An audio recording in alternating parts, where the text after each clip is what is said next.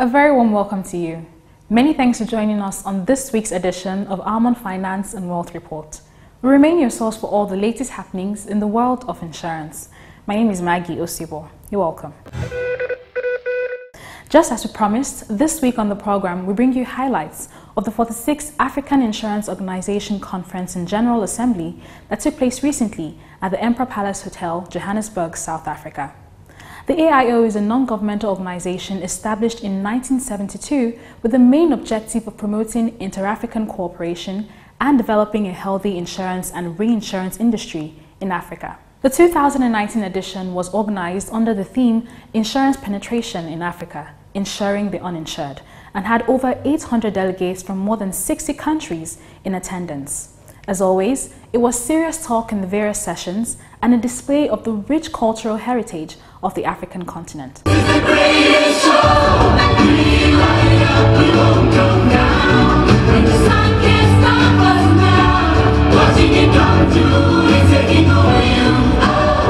What more can I say? Sit back, relax, and enjoy the lineup. Details in just a moment. Please stay with us.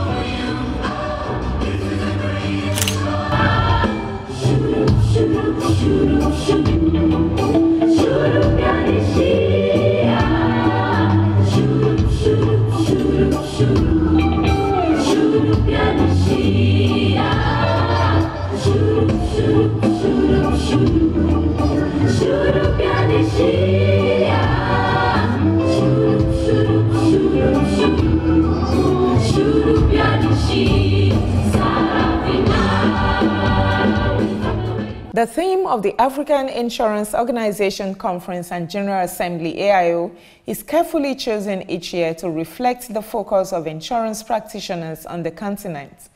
The 46th edition with the theme Insurance Penetration in Africa, Ensuring the Uninsured was recently held at the Emperor Palace Hotel, Cape Town Park, Johannesburg, South Africa. The 3-day conference provided yet another platform for insurers and other critical stakeholders on the continent to brainstorm on how to use innovation to mitigate risk to better the lives and economies of Africans. The annual conference had over 800 delegates in attendance from more than 60 countries. Welcoming delegates to the conference, the immediate past president of the AIO, Ms. Arita Duku, employed insurers on the continent to invest in customer-centric business models to make access to insurance possible to low-income people. So we as captains of insurance industry in Africa should recognize changes affecting the market, both globally and also on the continent. Make appropriate changes as such. Prioritize investments. Be extremely mindful of transformational effects of technology and regulations. At the same time, investing in customer-centric business models so as to enable access, absolutely, to the underinsured and uninsured in our efforts to increase penetration. We should all be encouraged to build talent to enable readiness and continuous adaptation to future changes. At this conference, experts will provoke our thoughts over very simple topics, such as, is the African economic landscape ready for insurance penetration? So I insist in that the role of insurance in poverty alleviation, just to mention it. A recent publication in the Strategic Journal of Business and Change Management was a study of factors influencing penetration rates of general insurance services in Nairobi, Kenya, by Vija and Nzoa, to forgive me if I didn't get the name right. People must be educated on the relevance of insurance in both their personal and business affairs. Insurance must be introduced in secondary schools so as to educate them about health insurance in their engagement. And also, you should make sure insurance buyers are educated on good risk management practices. Declaring the conference open, Mr. Ishmael Memunat, head of the Tax and Financial Sector Policy Division, National Treasury South Africa, said that treating insurance customers fairly is the sole focus of the regulators in South Africa. Do your customers understand your products? Do they have to read pages and pages of fine print? When something happens, you say, but it's in a fine print. That type of business is old-style business. It's unacceptable today. How many people have iPads or mobile phones? Yes? No? Everybody? How many of you read the fine print when you accept an app for your phone? Can you put up your hand? Okay. Exactly. Just like you don't read the fine print, don't expect your customers to read the fine print. And don't use that as an excuse not to pay out. So treating your customers fairly clearly is a critical objective in South Africa. Important are what we call the market conduct issues. How do you treat your customers? How do you conduct your business? Is it possible for your customers to understand the difference between two products? It's very impossible to understand. Let's take your motor car is insured. A company will have two products related to car insurance. I promise you, it's impossible to even understand the difference between those for most people. Can I declare this conference open and wish you many days of hard work. Please be careful not to lose your money doing other activities. Be here. Hopefully I know you're here to do the hard work. Thank you.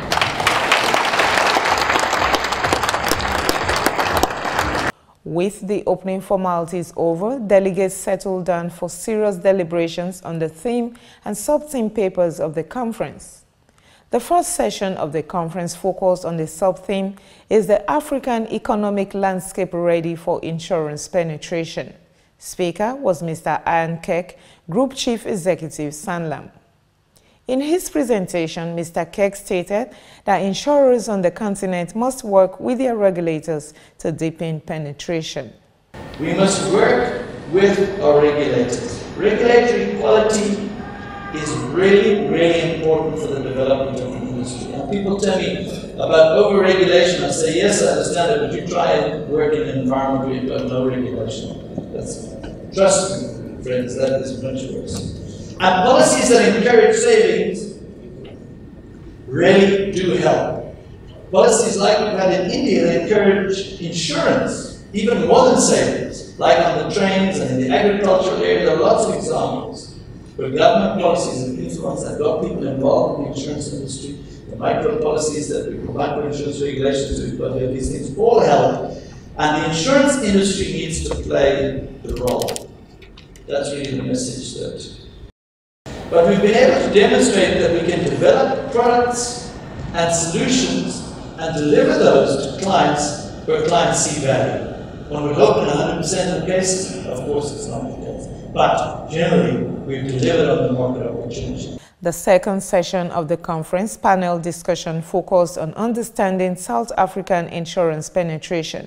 Panelists were Mr. Victor Mugutu, Partner and Director, PricewaterhouseCoopers, Mr. Terence Williams, CEO, Aon South Africa, Mr. Bel Hassan Tonat, General Manager, Non-Life Munich Re Africa, and Ms. Priya Nekat, Head Strategic Retail Marketing, Old Mutual Limited. Sharing his thoughts during the panel discussion, Mr. Mugutu said that despite the high insurance penetration levels in South Africa, insurers still need to understand the demographic of people to know the type of products they want.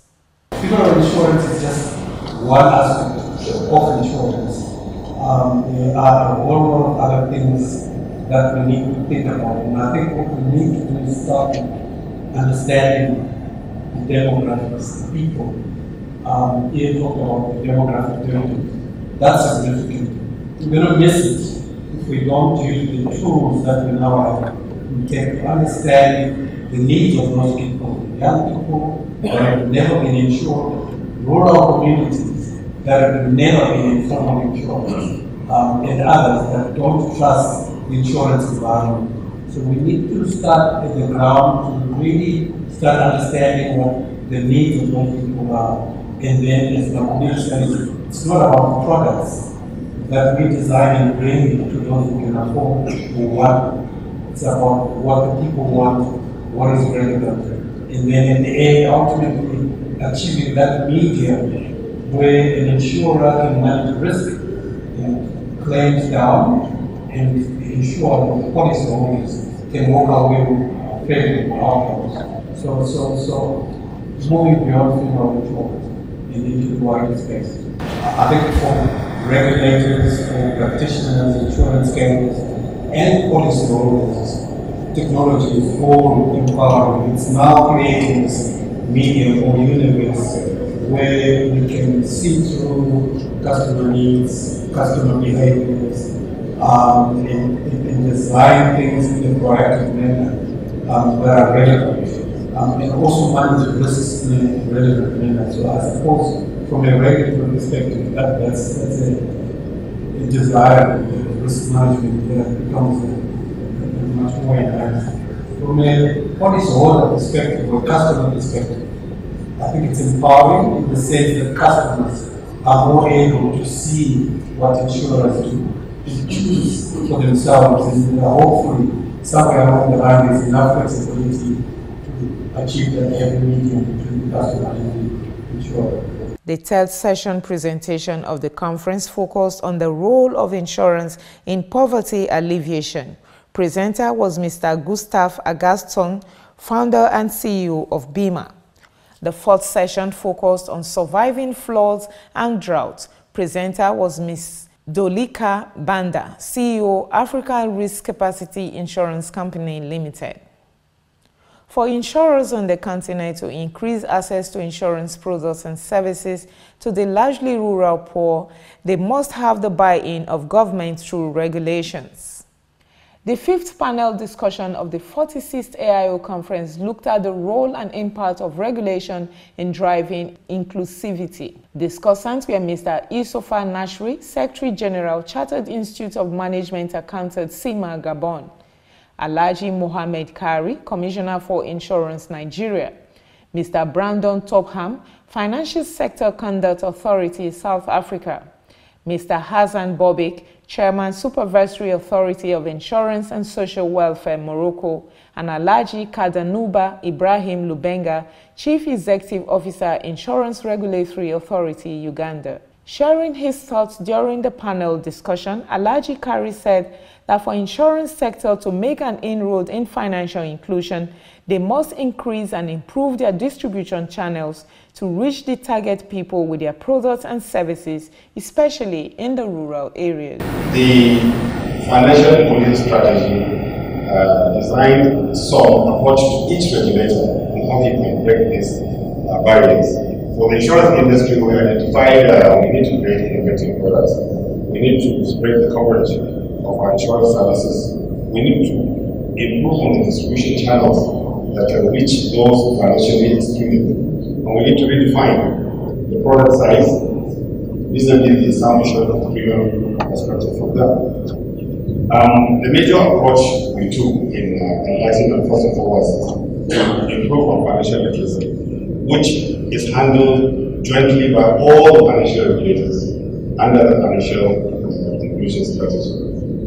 Then we also identified the need to review our regulatory framework so that it can accommodate the low income and the conventional regulatory framework is very strict, supervision is strict, approval of product is very strict. We realized that to be able to attract that financially excluded consumer, you have to make it as easy to get services, especially claims in good time. So we, first of all, starting with the test or pilot, we licensed conventional to sell those products, those micro products, for some time. And after some time, we thought we should now change the model to make micro insurance products to be sold specifically by specialist micro insurance companies. So we created different micro insurance licenses to encourage those micro insurance products to be targeted to the niche markets and to the good to the limit.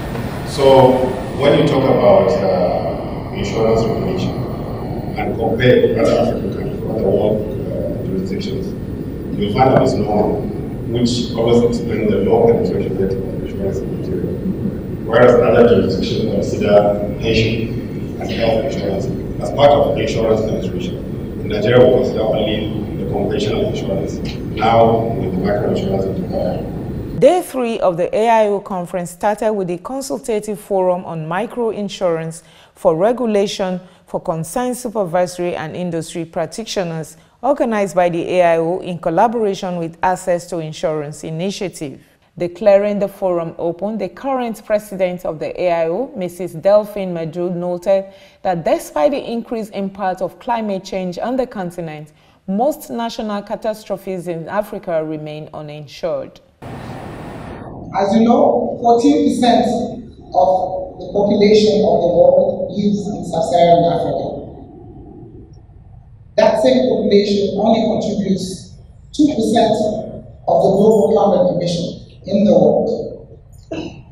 Yet, our population remains the most vulnerable to climate change.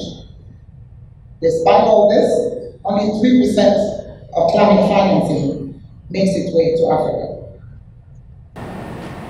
Most national catastrophes remain uninsured, and the only way to protect our population is through preparedness, risk management, and insurance. But this comes at a cost. So I'm hoping after your discussions in the next 2 days, you are able to come together with concrete action points towards finding and reinforcing resilience on our continent.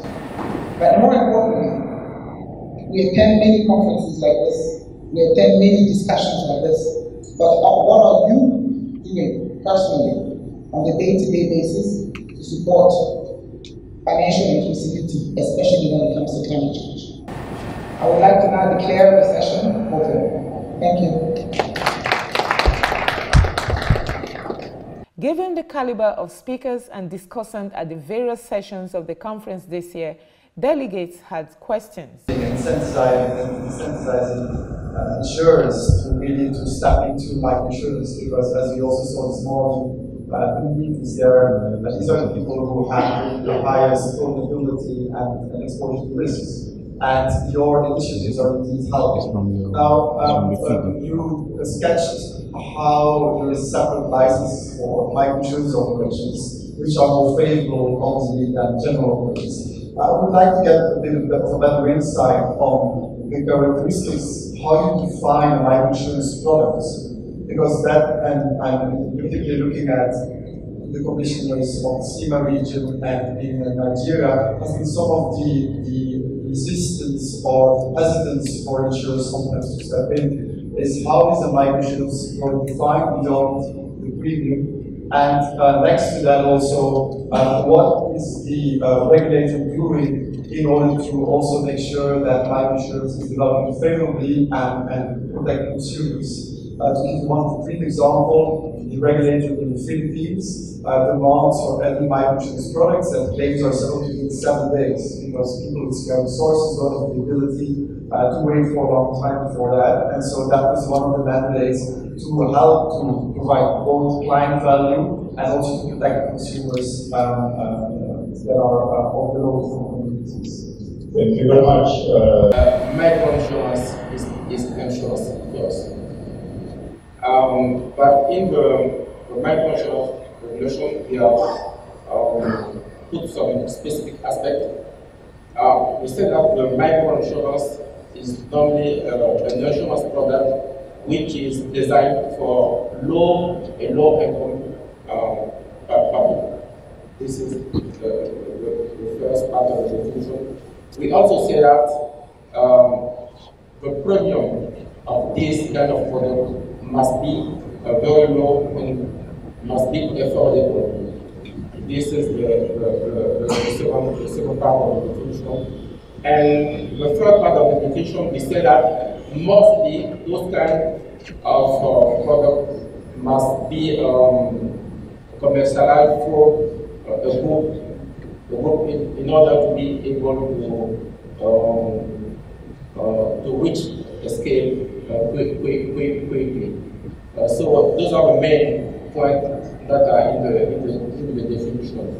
But after that, we have a circular saying that the amount of a microinsurance product must not be more than, I would say, $5. And this circular seems to hinder the development of the market, and some companies are saying that normally we should not fix a minimum amount for the problem, and we are discussing with the market in order to be able to change this aspect. But the main aspect in the law is that the problem must be affordable. The question is, must the regulator give a minimum amount or a maximum amount of a premium or not? This is the question we must answer. The final curtain call of the 46th AIO Conference and General Assembly was a superlative closing dinner and investiture of Mrs. Midor as the president of the AIO for the next 1 year. By every standard, the 46th AIO Conference and General Assembly in Johannesburg was a huge success.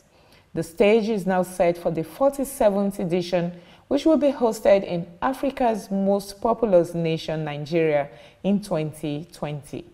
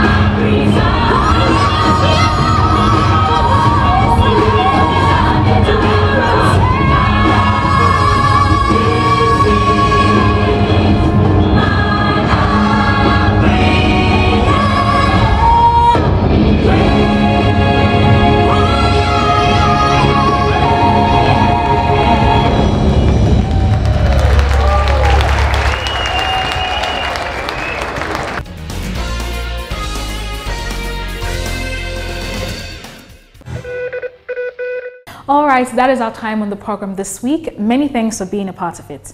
Do join us again next week, same time, same station, for a fresh package. In the meantime, feel free as always to connect with us on all our social media platforms. And if you missed any part of today's episode, not to worry, you can catch it again on our YouTube channel, Almond Finance TV. Once again, my name is Maggie Osibo. Thanks for joining us this week.